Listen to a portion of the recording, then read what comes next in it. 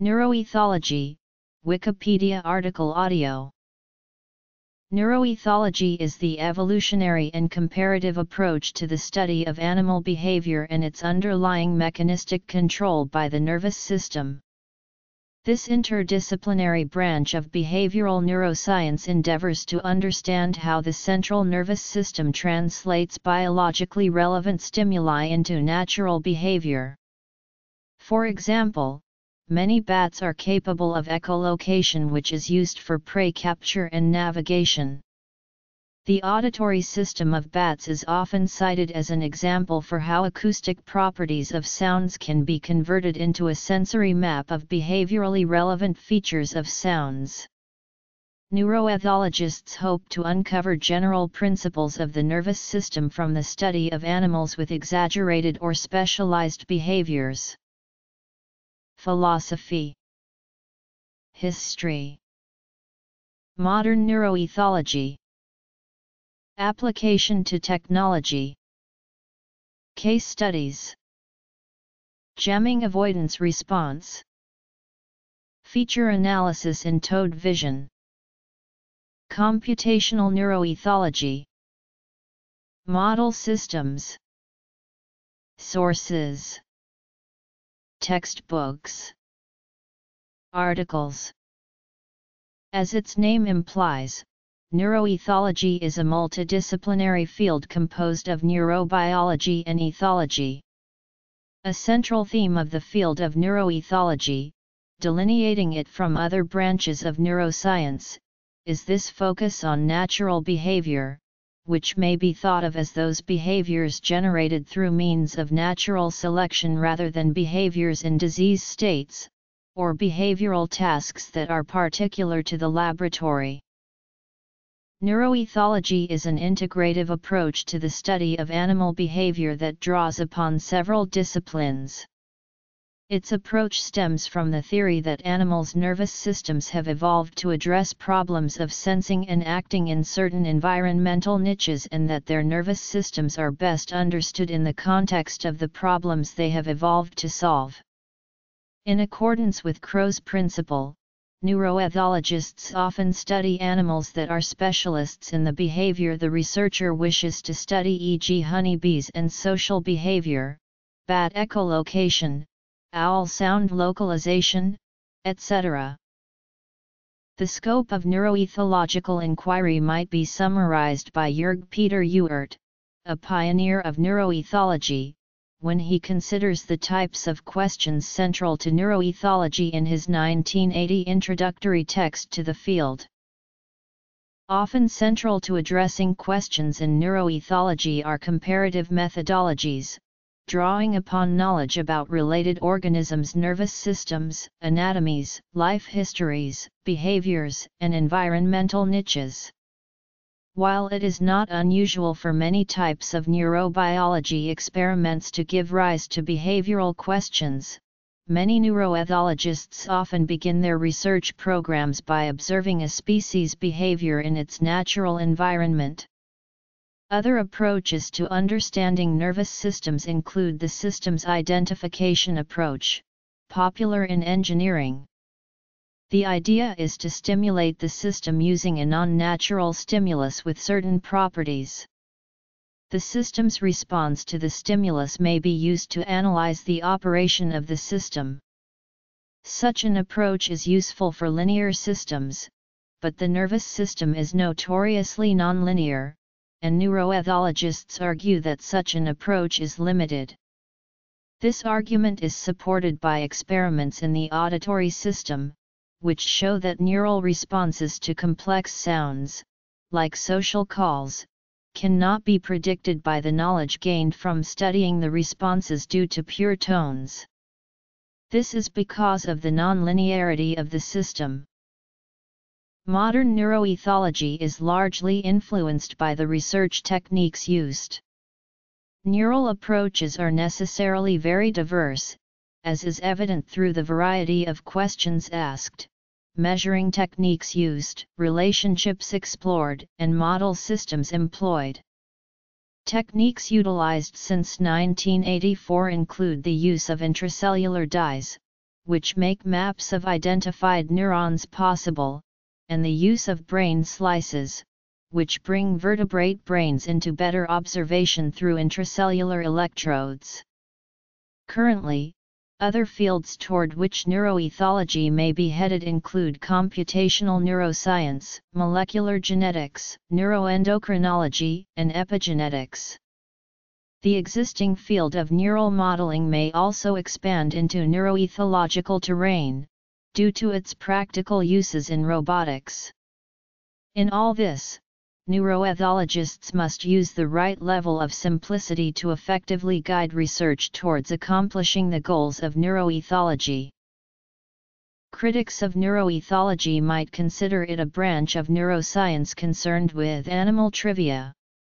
Though neuroethological subjects tend not to be traditional neurobiological model systems, neuroethological approaches emphasizing comparative methods have uncovered many concepts central to neuroscience as a whole, such as lateral inhibition, coincidence detection, and sensory maps.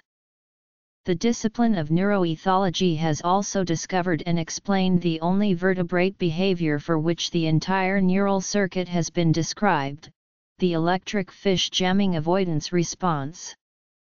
Beyond its conceptual contributions, neuroethology makes indirect contributions to advancing human health.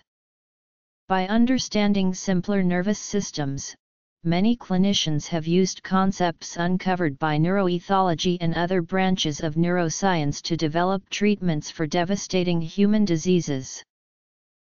The field of neuroethology owes part of its existence to the establishment of ethology as a unique discipline within the discipline of zoology.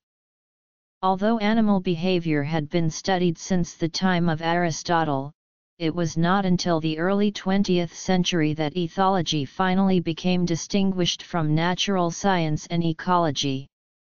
The main catalysts behind this new distinction were the research and writings of Konrad Lorenz and Nico Tinbergen. Konrad Lorenz was born in Austria in 1903, and is widely known for his contribution of the theory of fixed action patterns, endogenous, instinctive behaviors involving a complex sequence of movements that are triggered by a certain kind of stimulus. This sequence always proceeds to completion, even if the original stimulus is removed. It is also species-specific and performed by nearly all members.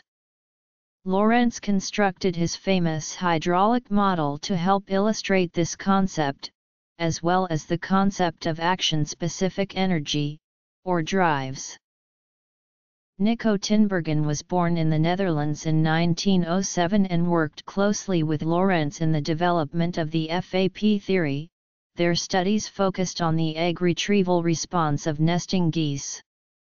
Tinbergen performed extensive research on the releasing mechanisms of particular FAPs, and used the bill-pecking behavior of baby herring gulls as his model system.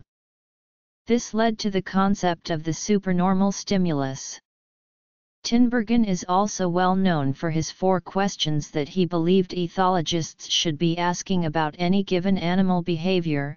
Among these is that of the mechanism of the behavior, on a physiological, neural, and molecular level, and this question can be thought of in many regards as the keystone question in neuroethology. Tinbergen also emphasized the need for ethologists and neurophysiologists to work together in their studies, a unity that has become a reality in the field of neuroethology.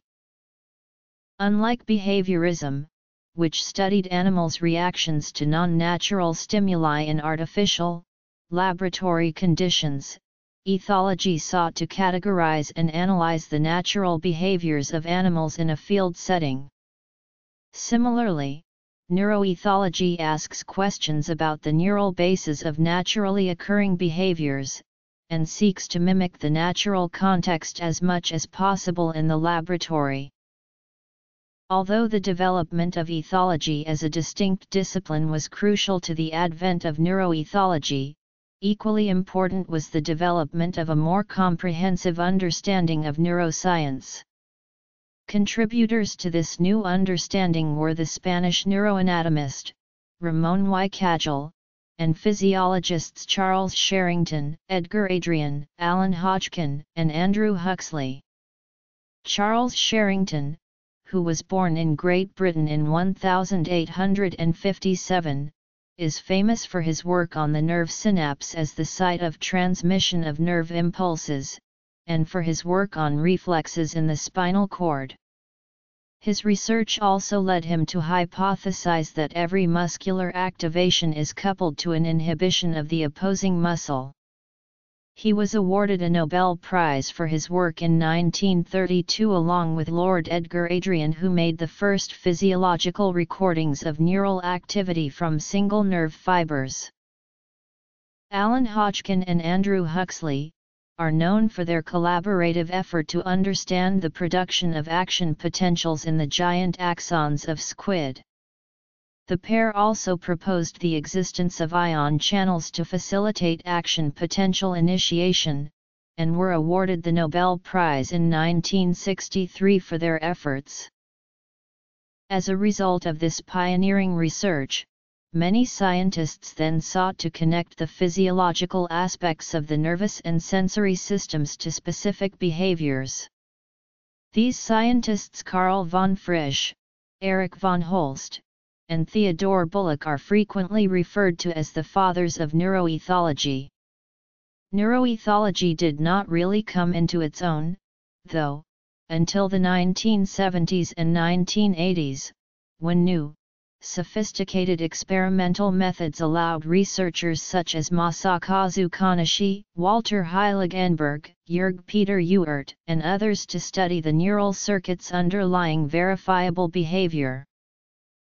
The International Society for Neuroethology represents the present discipline of neuroethology, which was founded on the occasion of the NATO Advanced Study Institute Advances in Vertebrate Neuroethology organized by J.P.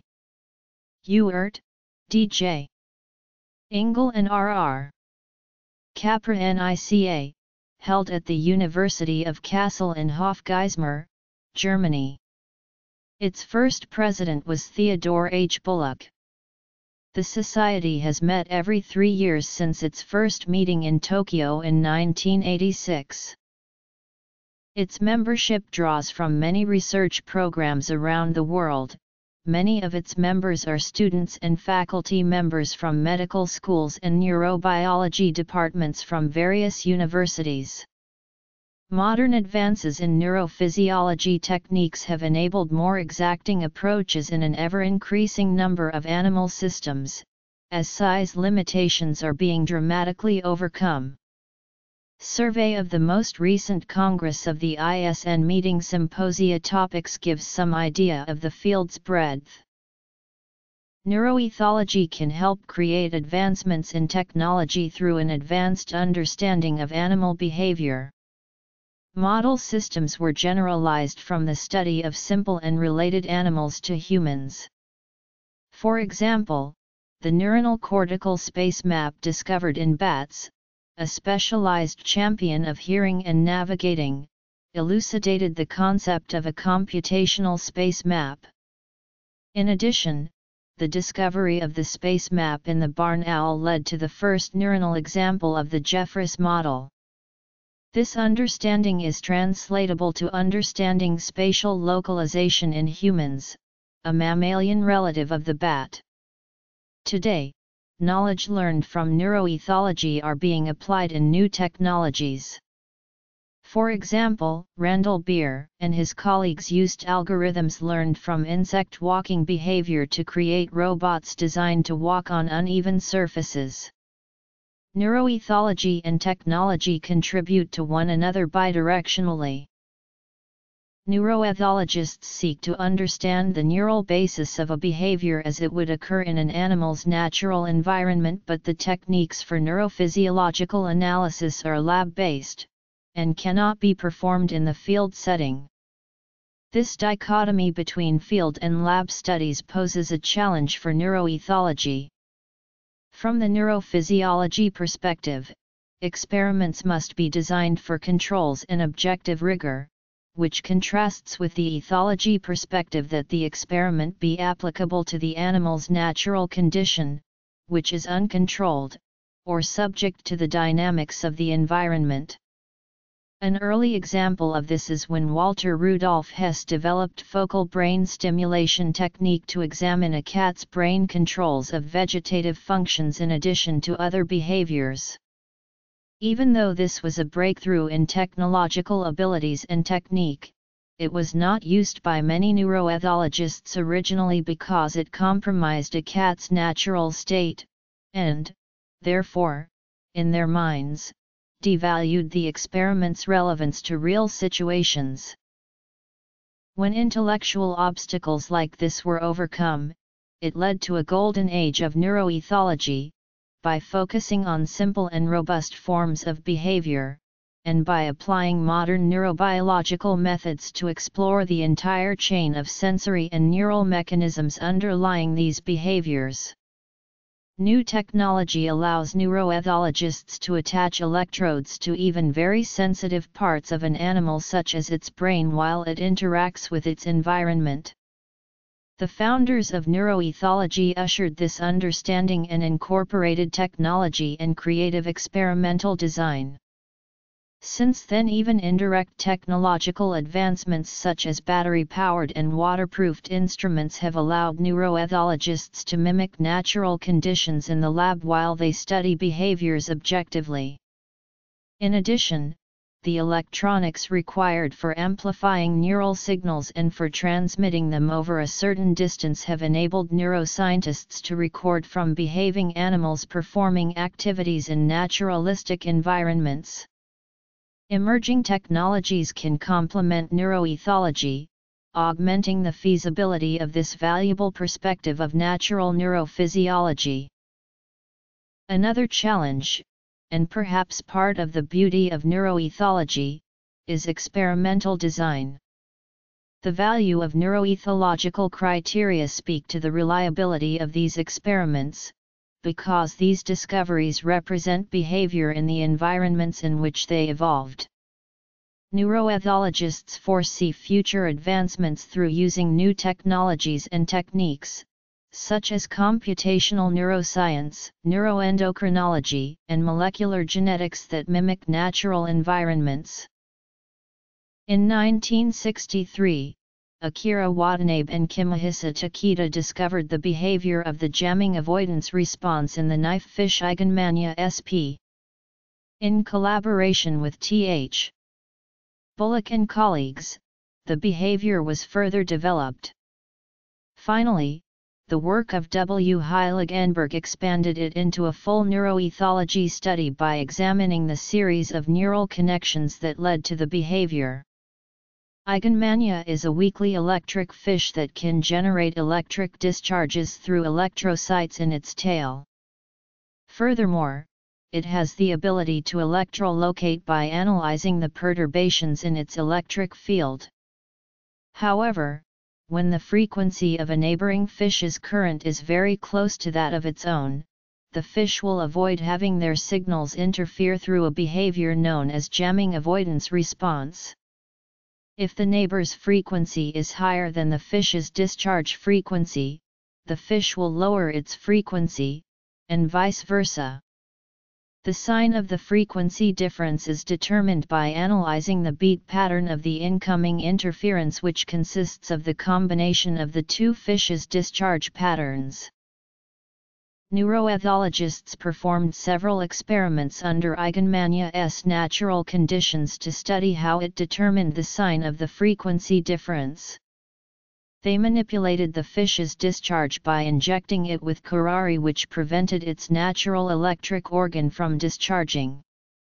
Then, an electrode was placed in its mouth and another was placed at the tip of its tail. Likewise, the neighboring fish's electric field was mimicked using another set of electrodes. This experiment allowed neuroethologists to manipulate different discharge frequencies and observe the fish's behavior. From the results, they were able to conclude that the electric field frequency, rather than an internal frequency measure, was used as a reference. This experiment is significant in that not only does it reveal a crucial neural mechanism underlying the behavior but also demonstrates the value neuroethologists place on studying animals in their natural habitats. The recognition of prey and predators in the toad was first studied in depth by Jörg Peter Ewert. He began by observing the natural prey-catching behavior of the common toad and concluded that the animal followed a sequence that consisted of stalking, binocular fixation, snapping, swallowing and mouth wiping. However, initially, the toad's actions were dependent on specific features of the sensory stimulus, whether it demonstrated worm or anti-worm configurations. It was observed that the worm configuration, which signaled prey, was initiated by movement along the object's long axis, whereas anti-worm configuration, which signaled predator, was due to movement along the short axis. Ewert and co-workers adopted a variety of methods to study the predator versus prey behavior response.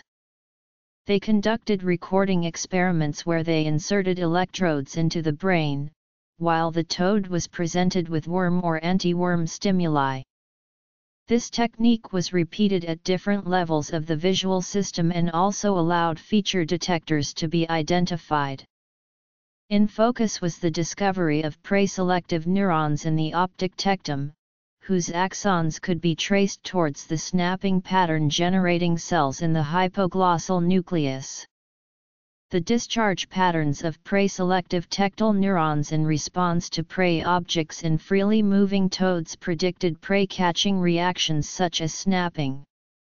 Another approach, called stimulation experiment, was carried out in freely moving toads.